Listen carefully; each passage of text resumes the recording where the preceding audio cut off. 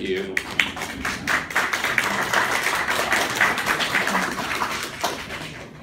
You'll pardon me sitting down, but I'm getting old. And the alternative isn't too good. Anyway, on the handout, you will see the two classifications of jade.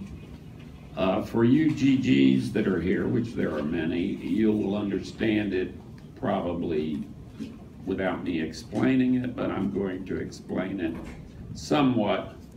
I am going to concentrate on jadeite. Why?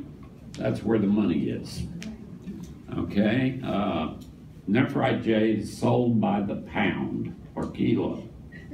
Jadeite jade is sold by the piece or per carat. It is, every piece is different. I call, as the Chinese did in originally naming the jade, yin, which has the female characteristic of Chinese. So like a woman, every piece of jade is different. Anyway, I want to give a little historical background first on the jade, which on jadeite and nephrite. And I do have samples up here of various colors and various qualities and various carvings. I have hundreds of them, so room would not be allowing nor time. And if any of you wish to fall asleep before I do, please let me know. Chinese culture has valued and appreciated jade for thousands of years, going back almost 3,000 years before Christ. So it is a stone that is mysterious, but yet highly prized and very esoteric, having qualities imbued to the culture of China to begin with, and with other cultures that we know of. Ever since the 20th century, I take that back, the 18th century, jadeite became the darling of the court, the Chinese court, meaning the king, Qianlong. In the Qianlong dynasty, jadeite, which is the gem quality jade, versus nephrite, became a jewelry item, and it became an amulet. And the story goes that Qianlong gave a very beautiful jadeite carving of a pepper to his primary concubine. And this piece was treasured and passed through the years and eventually ended up in an auction in Europe and was sold for untold hundreds of thousands of dollars. He, being a lover of art and the fineries of decorative arts, really was the first emperor of China to really appreciate jadeite and how it could be transformed into jewelry and accessories for wearing. Previously, jadeite was not in demand. The mines were not significantly worked, and the jade that was around and carved was primarily nephrite, but not so much in the dark green colors that we all are aware of, such as this bracelet, but in the whites colors, the gray colors, the Ming period brown pieces, many, many colors. And that's one of the things about jadeite that makes it such a wonderful stone, is it does come in a myriad of colors. And to continue with this historical background, I would say that the Chinese carving of jade developed gradually over thousands of years, and the beginning carvings were done as mythological pieces representing animals, spirits, demigods, and gods of sorts to the early religious ceremonies. They were used in ceremonies and they had a lot of significance. They were used more for religious ceremonies than they were for implements. Although, if you look at your sheet, the handout, the jade is significantly hard. It's on the Mohs scale, nephrite is 6. So it made an excellent tool, and there was some early arrowheads and knives made from jade that were nephrite jade, which were used in the everyday life of the early Chinese. The early uses of these jade implements also employed a significant religious ceremony of plugging all the orifices in the body upon death. And there was small carvings made for the ears, the nose, the mouth, and I'll leave the rest to your imagination. And many of the most important noblemen and individuals that were in the court were buried in jade suits. These suits were made out of numerous plaques of nephrite, which were wired together with metal wire, and it was to be the protection of the body, and even the head was covered with a mask of jade.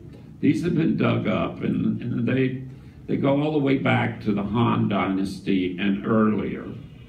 I have personally examined suits of this nature in museums, and it is incredible the weight of these things. They weigh hundreds of pounds, and to think that they must have put the suits on before they could carry the body, because I don't know how they could carry this thing with a body in it and the suit. It was unbelievable.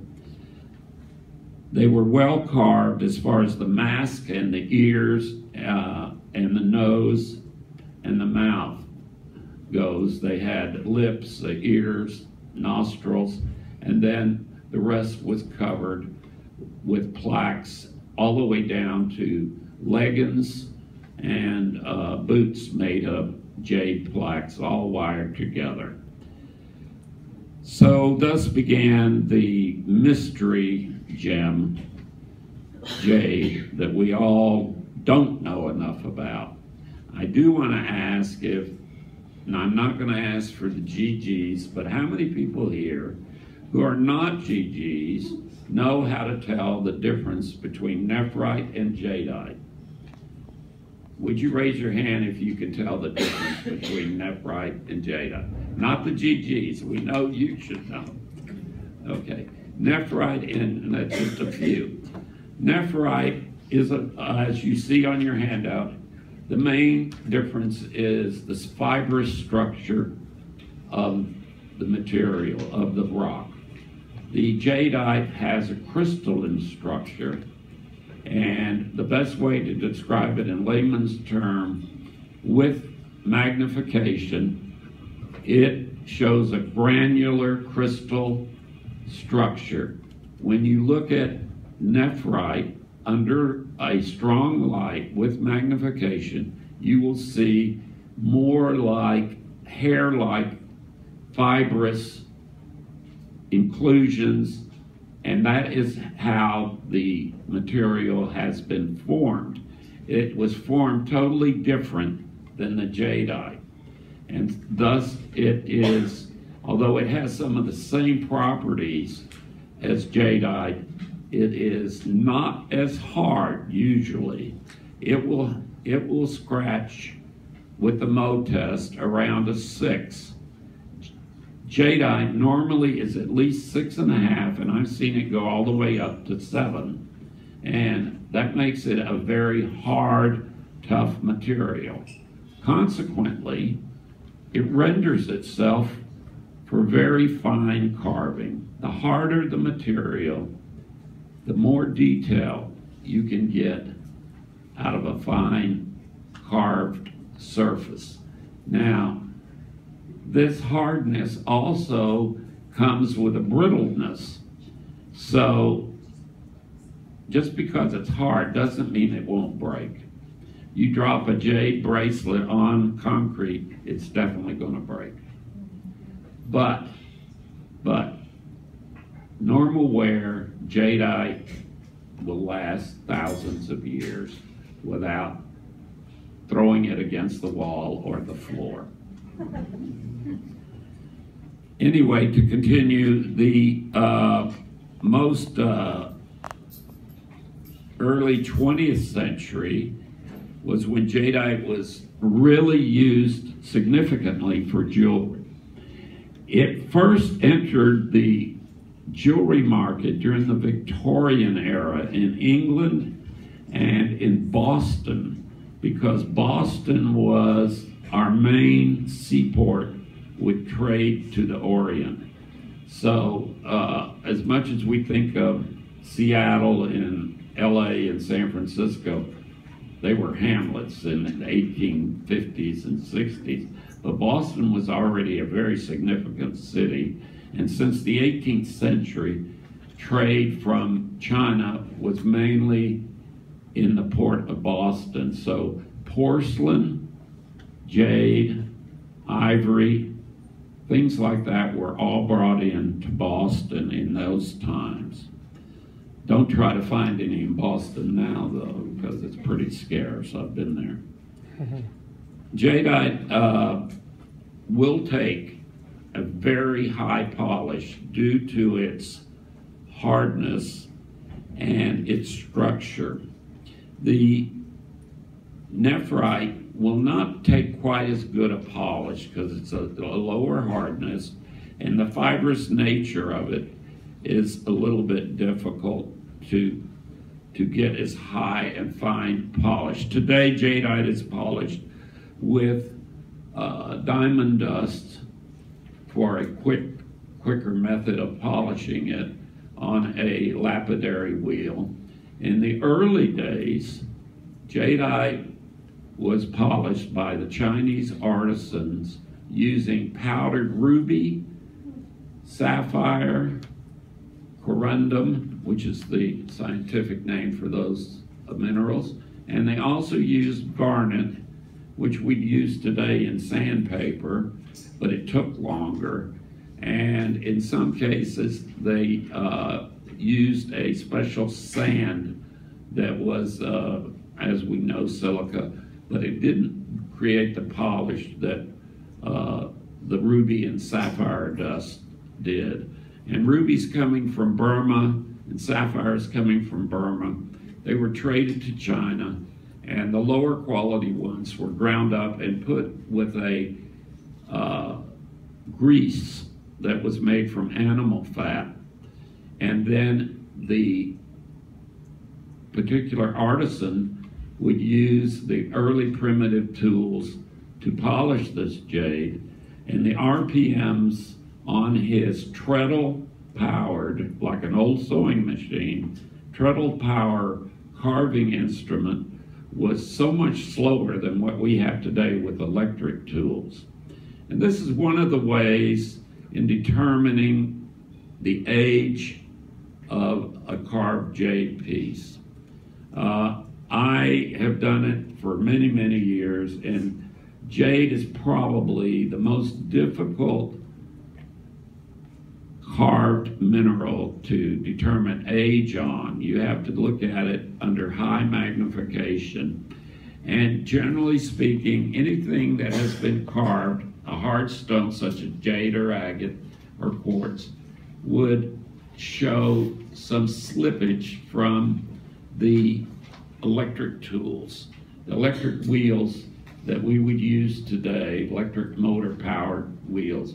So under high magnification, you can usually determine what I call slippage. Slippage is hills and valleys that show up on the surface of the piece, meaning that it's not a perfectly smooth surface. Now this isn't 100%, but it's pretty much in the 90 to 95% realm of identifying old pieces versus new.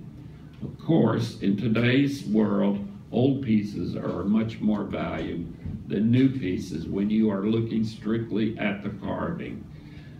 Some of the material that was carved in the early days has no significant value for the mineral as such, but the carvings being done for months and sometimes for years on one piece because of the tedious nature and the lack of motor-driven tools. It's just phenomenal how they were able to create these pieces. Some of the carvers, the early carvers, apparently spent a lifetime just making a few pieces of carved jadeite or nephrite. In the, of course, in the 18th century, the Emperor Qianlong had his own artisans and set up the imperial workshops, not only for gems and jade, but also for other artistry, such as furniture making, painting, porcelain making. And the items that were produced then in the palace area were always of the finest quality. And you know, some of it slipped out the gate or through the front door or the back door. It didn't all just stay in the palace because there was hundreds of artisans working there.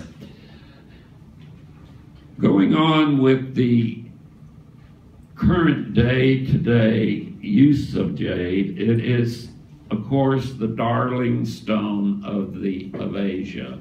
And the fact that it is a mystery to most Westerners makes it a little bit difficult to understand. The carvings done on jade, when we're talking about carvings, they all have symbolism that is important to the Chinese culture. And I would like to start with some slides now. This, of course, everyone knows, is the Happy Buddha. And this has been used for 200 years, at least, in carvings. This one happens to be jadeite, and it's probably not very old. Let's go to the next one. This is a mountain scene. Hold up the microphone. This is a mountain scene of dark nephrite that was mounted with an ivory background and an enamel base in silver. And I believe this piece was made by Cartier. It was simply a table ornament. Next. The carving on the last one was 18th century, and it was probably mounted in the 1920s or 30s. This again is a Cartier piece representing a table ornament, accessory. The two jade pieces, although they're coming out very dark green, are jadeite. The rest of it is black onyx, not black jade. It is the phoenix and dragon chasing the heavenly pearl, which is carved out of coral. And this piece is worth approximately $300,000 to $400,000. Next. This didn't come out too well. I own this piece. This is actually an Art Nouveau piece made by Liberty of London, one of the most well-known stores in London. It comes in a fitted box, and it's a group of grapes with the leaves, and the attachment at the top was not made in China. That was probably done in London because it's platinum and diamonds. And this was probably mounted sometime around 1920. When was the jade carved? The carving is probably turn of the century, 1890 to 1900, based on the nature and style of the carving. The other point is it's carved on both sides. Back after World War II, all the carvings primarily were done one-sided for jewelry. Carvings that were meant to be mounted in jewelry after World War II have a flat, polished back, whereas the earlier carvings always were fully dimensional. Next. This again is a dragon mounted as a brooch or pendant with diamonds. The carving is probably early 20th century. Next. Here we have a very typical pendant. Also, it's coming a bit dark. It's not as dark as it appears, and it is jadeite. And this is carved with a lotus leaf, the large lotus leaf at the bottom, and lotus blossoms, and it would be carved very similarly on the back to the point of, like a large carving that I brought here, a pendant. If it has a flower, the carving would show the front of the flower and the back would show the back of the flower. So it's fully dimensional. Next. These are two catfish. And why two? Well, the Chinese have a saying, two is always better than one. And good luck, their good luck symbol, Song Hei, is double good luck. So it's not unusual to see two animals together that have a significant cultural meaning. Next. This is a carving of the Buddhist knot, or the eternal knot. This is carved on both sides also, whereas the brooch next to it was made in Hong Kong in the 1960s and is mounted with normal cabochons. Next. These are hairpins, and they have a twisted rope design of the jade. These were quite common in the late 19th century and early 20th century, and they were worn in the fancy hair dresses, hair buns or whatever, that they wore in the court. They were probably used by one of the concubines or one of the court ladies. Next. Here again we have a smattering of age. The middle piece is a hair knot bar. It has been broken or cut, and it went through the hair knot on the top of the head, and the hair was twisted around it and knotted. And I have seen many of these from both the 19th century and the 18th century in jadeite. The earrings at the lower right corner are typical early Chinese earrings. No metal.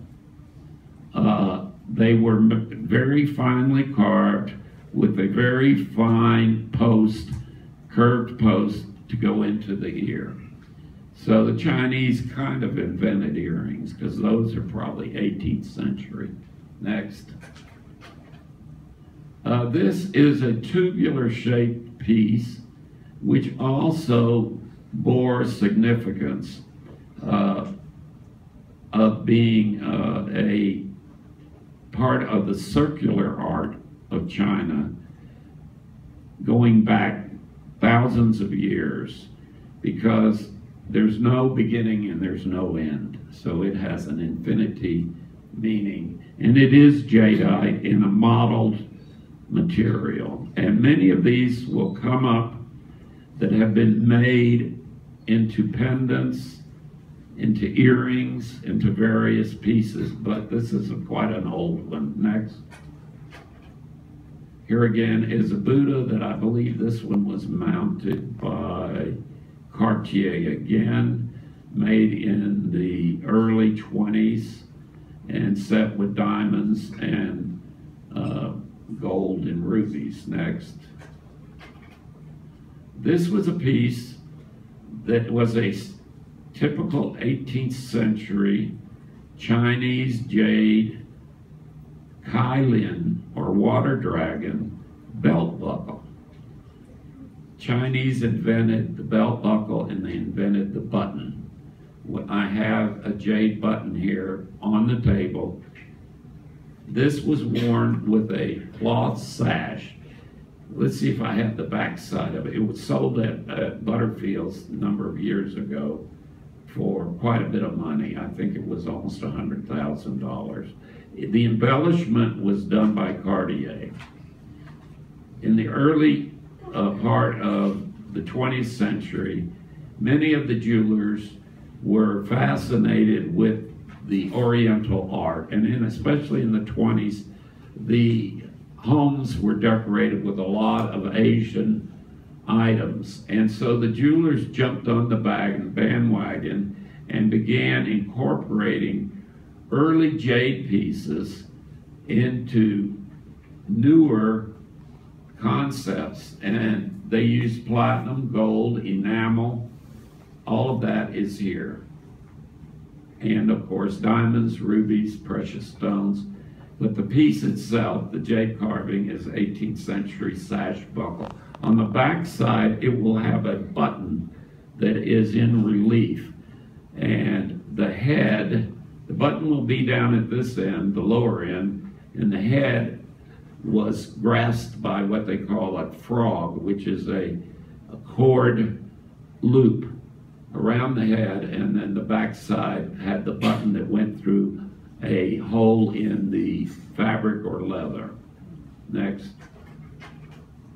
There it is again with a fine jade ring that was in the same auction at Butterfield's. That ring we call a saddle ring because of the shape of the jade. It is a piece that was probably a full ring out of jade and got cut off or broken. The bottom part would have been part of the same piece of jade, usually not the same color as the top cabochon, and many times they were cut because the bottom part was too small. The size was too small, as the Asian fingers were not like the Western fingers and mounted this way.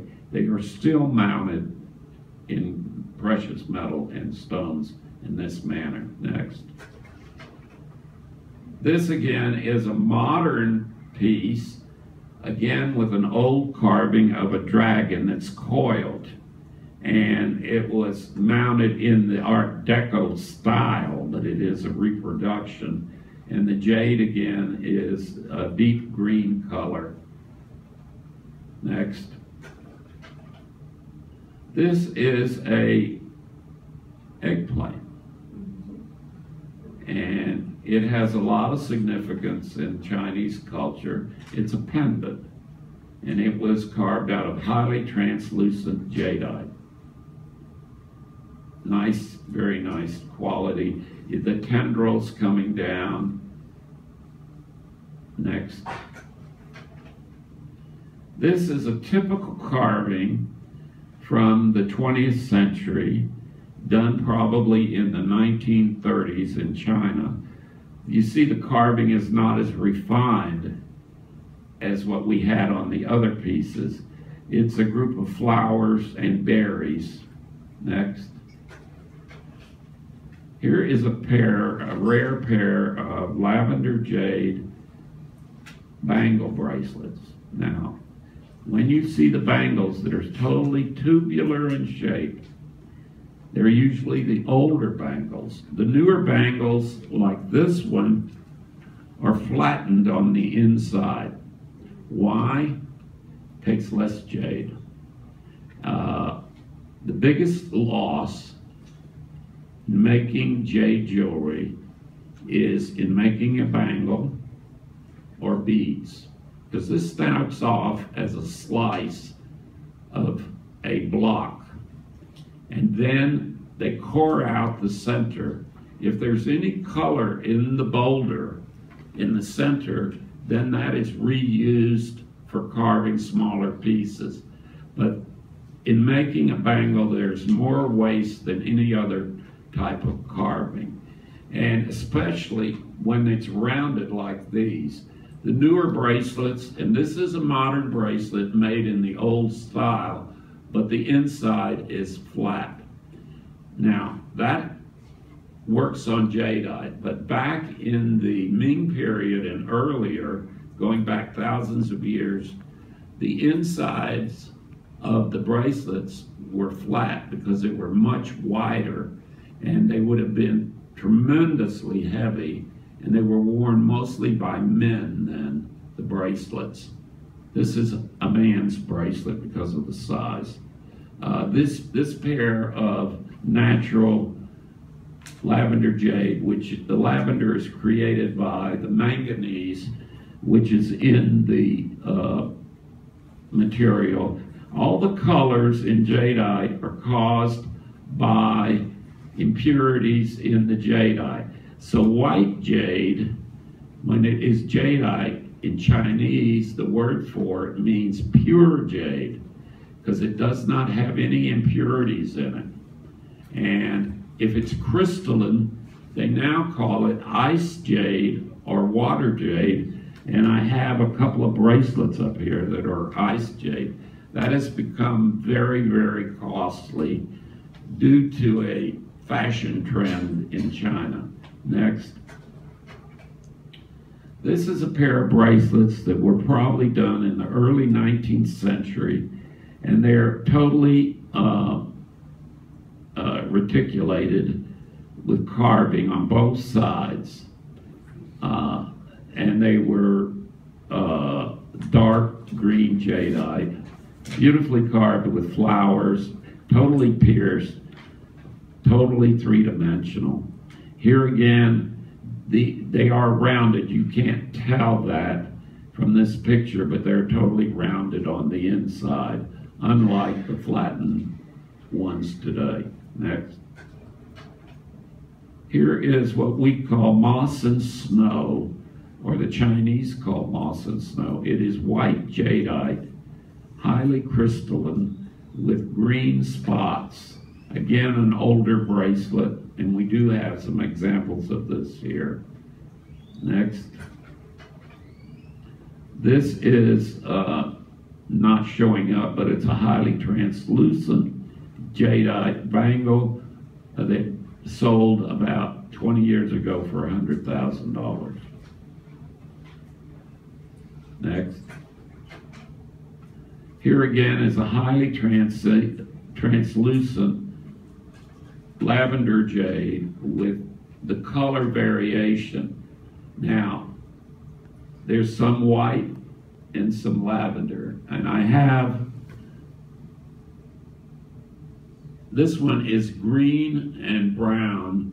The brown is the outer part of the boulder, which achieved the color from millions of years of exposure to the iron element. Here again is a jadeite bangle, more modeled with splashes of white in it, but a little more consistent coloring. Next. This is a Cartier clock, and this is all jadeite pieces that were cut in the 1920s for the clock. The clock itself is set with diamonds. The top piece is a carving that predates the rest of it. That is a early 19th century carving. So Louis Cartier had a whole contingency of buyers that were going to Shanghai and to Beijing and buying carvings, which he could use with all of his clocks and objects of art and jewelry. Next. Is the red jade, is the earlier one, is that? No, the red on that is enamel. That is enamel. I have seen this clock. This clock is worth $500,000. This is a piece that I have here. The picture does not do it justice. It is signed. It was made in the 1920s by a well-known firm in New York called Dreiser. And the piece is a remounted piece. As a brooch, and it's not a large brooch, the jade in it obviously had been worn in a ring previously and then been remounted in the 20s because there's a lot of scratches on the top surface of the cabochon. Next. This is, as I recall, a Fabergé box in nephrite. It came with a group of things in an auction, and this is the dark spinach green nephrite like what I have here. Very little value to the material, but it made an excellent vehicle for a cigarette case. Next. Here again is a box by Cartier, much in the manner of the clock. And this is very modeled jadeite, and this plaque is probably early 19th century, as best as I can tell. And it's been remounted back in the 20s in a gold platinum enamel case for cigarettes. Next. There's another box, also Cartier. Incredible craftsmanship.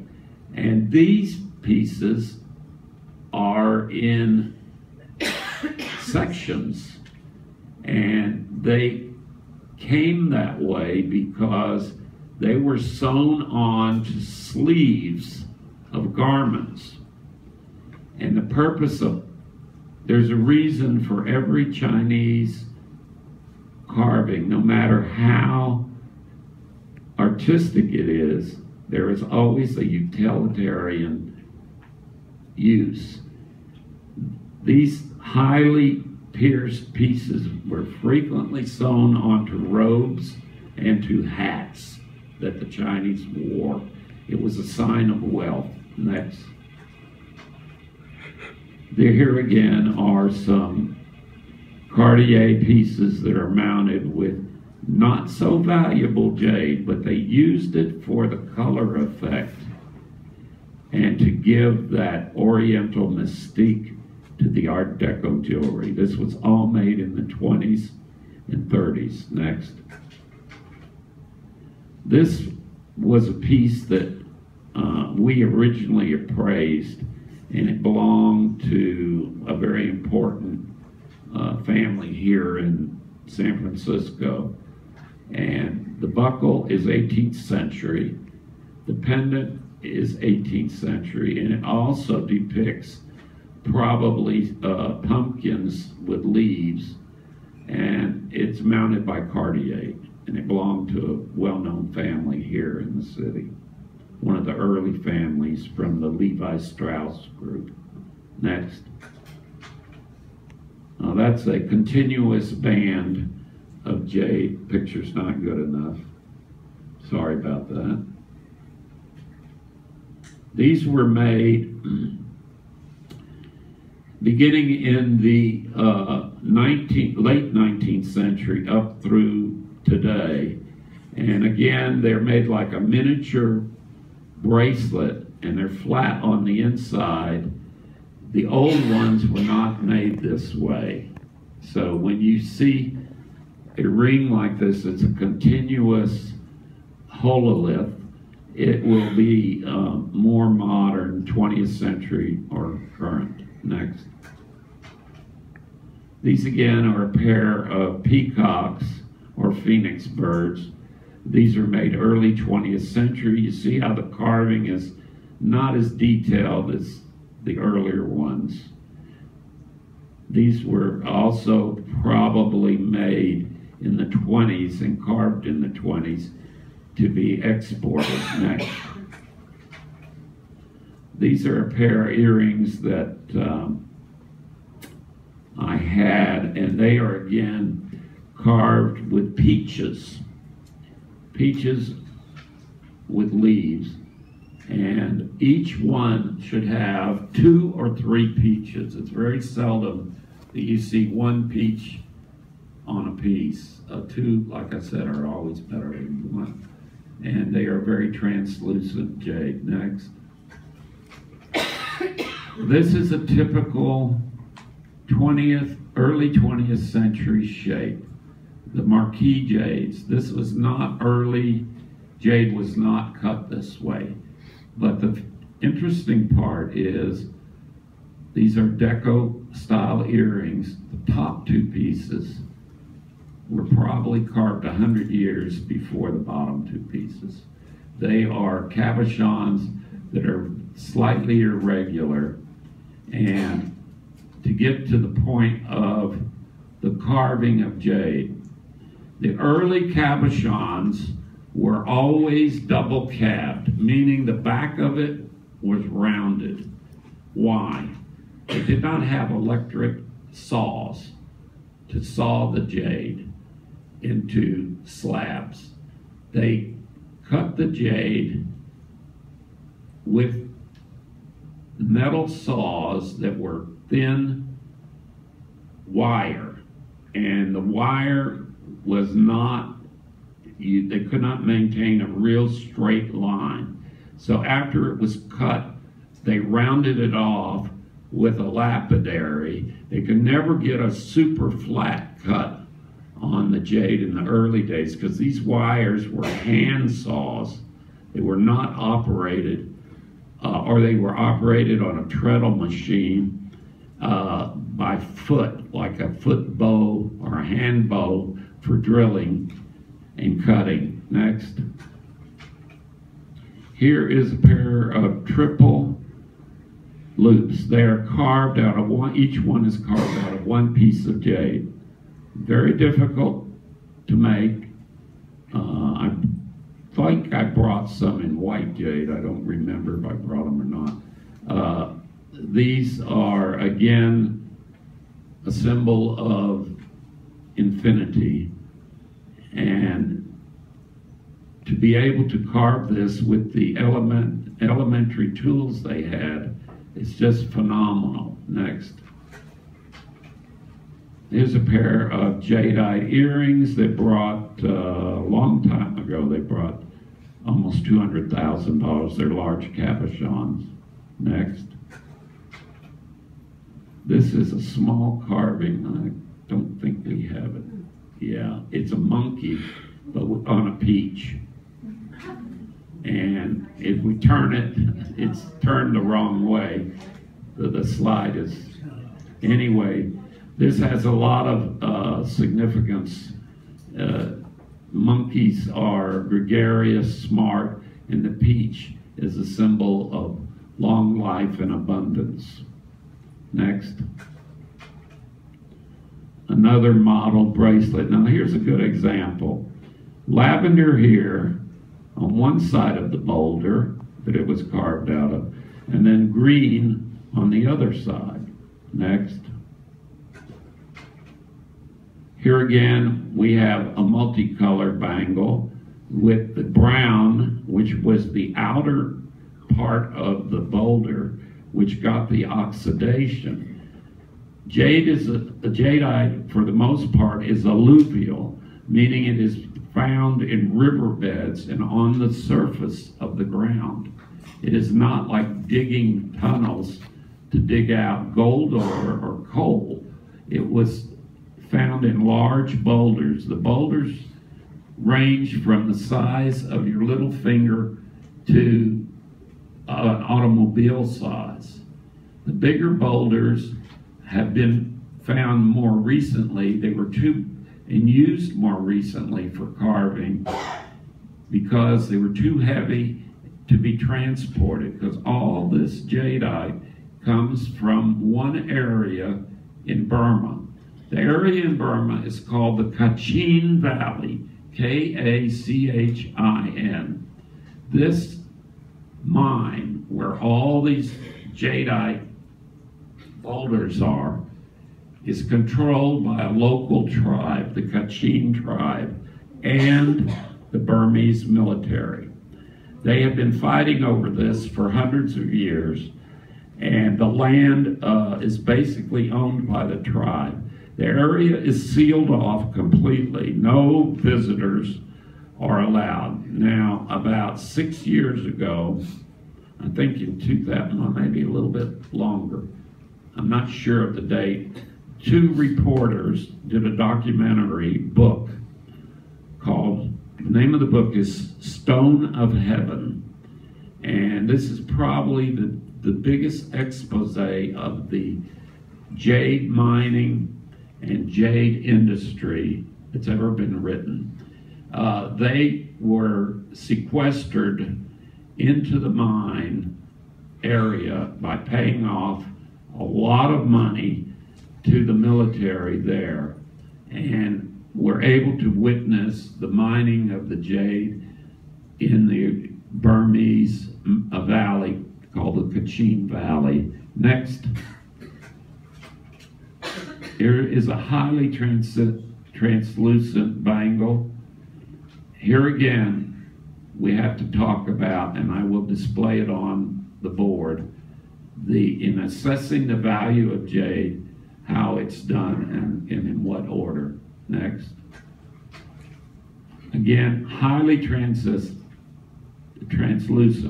This is similar to a ring that I have here, and this is called the oil green color because it's so translucent and deep green. Next. These are Art Deco cufflinks made with jade cabochons that were cut from beads that were split, early beads. Next. Again, 2 very valuable modern earrings with cabochons. Next.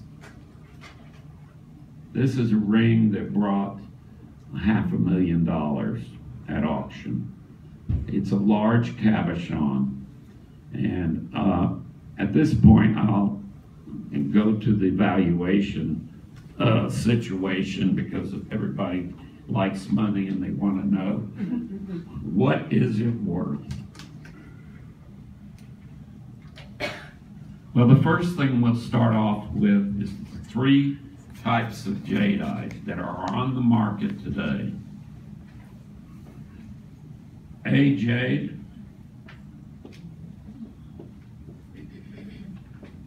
that's totally natural. Now this business of A, B, and C was invented in the last 20 years by the market in Hong Kong. B jade,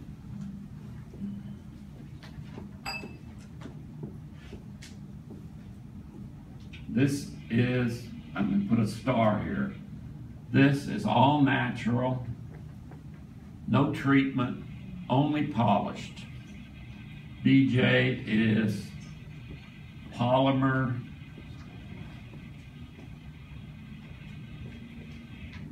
impregnated. And now I'll explain the whole process of the BJ. I have a bracelet here that I'm going to pass around. Please don't drop it. Not that it's so valuable, but this is a typical example of a piece of jade that would have been much better if it had been treated with the polymer. It is natural. Now you will see that it looks real dingy. It has some green splashes in it, and it has a lot of brown and black. And this one never got treated, but this is the type of material that they use for treatment.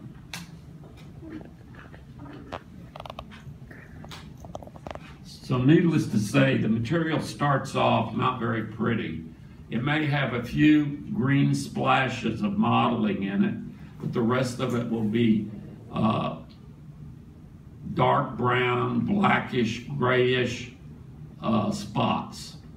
So what do? First, number one, they bleach it.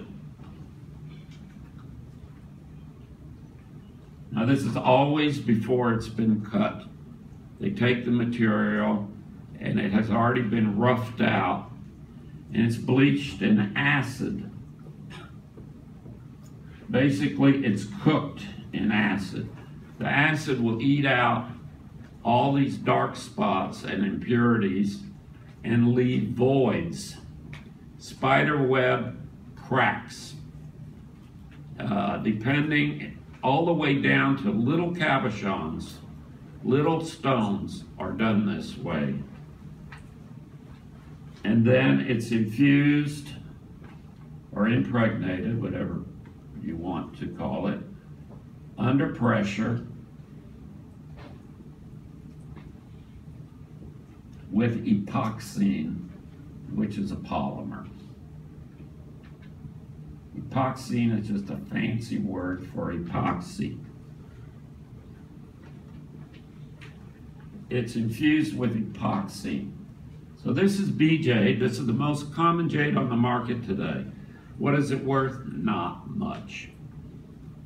Not much at all. You can buy a nice bangle bracelet for a couple $100. Whereas if that bracelet was natural, it would be $100,000. Then we have C jade. C should stand for crap. But, because that's what it is. They've taken the worst jade that they can find, they cook the heck out of it in acid, and they infuse it with epoxy and dye. So not only here on BJ, the epoxy is clear, it has no color in it. On the C jade, it has color.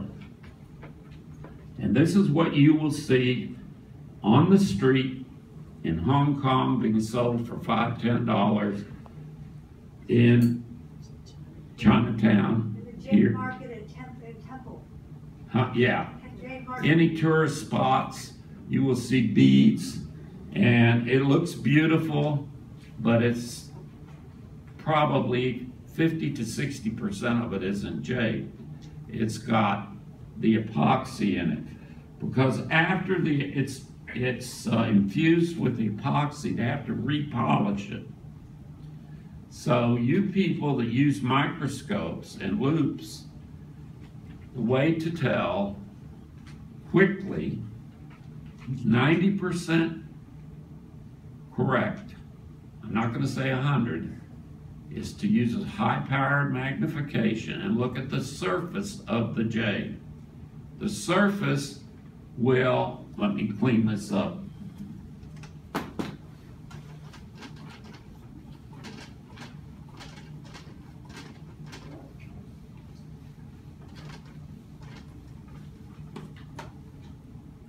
Now, even GIA is using A, B, and C. I have some GIA reports here for the jade that has come out, A, B, and C. Now, I don't know about C, but I know they use A and B because it's a common term that was invented in Hong Kong because it made it a little bit easier to grasp whether it's natural jadeite or treated jadeite by putting A, B, and C. And B really stands for the bleaching process, and C for the coloring process. But if you take a jade cabochon, and number one, you look at the surface, and a strong light on top will give you the reflection of the surface.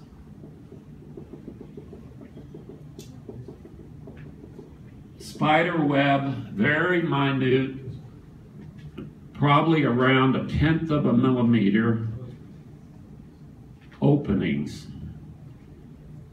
And that's where the acid ate into the jade.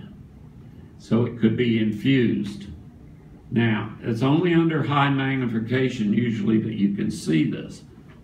The problem is when they have to repolish it after it's been infused,